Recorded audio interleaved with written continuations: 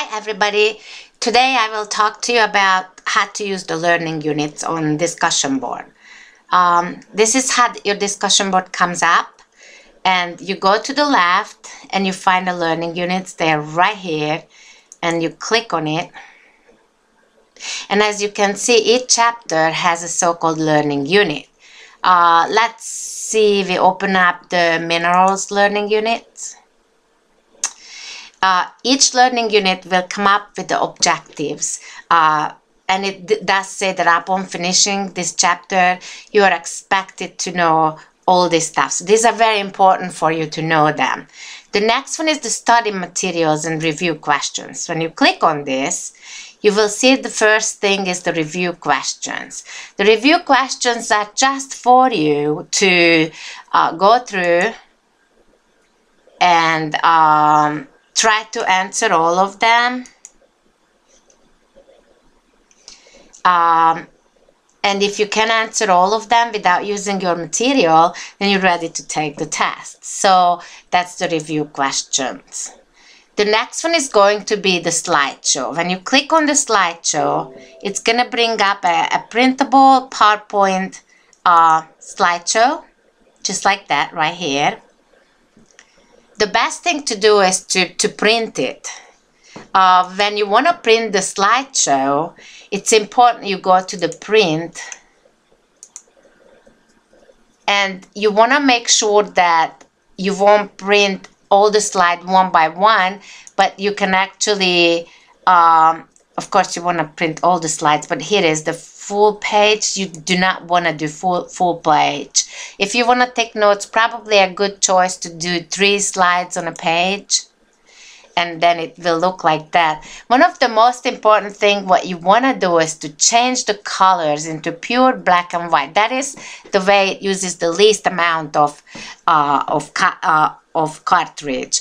Also, if you were thinking to make it more simple than the background color, you can change the background on the slideshow into a different, like a white background or something like that, and then you click print. So this here is the slideshow.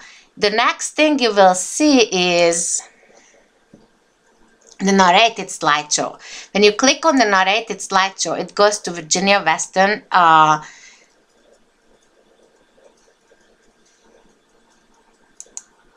Blackboard. You have to click right here, and it will start your narrated slideshow where I talk on the slides. As you can see right here, it's coming up. Hello, this is Dr. Anna, your geology professor. And now you have the printed slides, and you listen to this, and while you're listening to the slideshow, the narrated slideshow, you can put down notes on your printed slideshow. On these slides, I will point out the most important information, stuff which is going to be on the test. So you make sure that you put notes down about this on your printed slideshow. The next thing is you have all the helping material. These are video clips and links to other websites which are giving you important information about the chapter.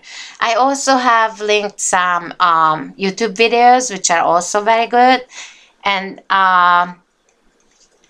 each learning unit is going to be such as this. The next thing in this learning unit, if it comes back, gonna be the assignment. The assignment, if you open this, will have every kind of lab exercises such as internet exercises, and probably kitchen geology, which means something you can do at home. And we will also do exercises in the lab. You have to click on these internet exercises,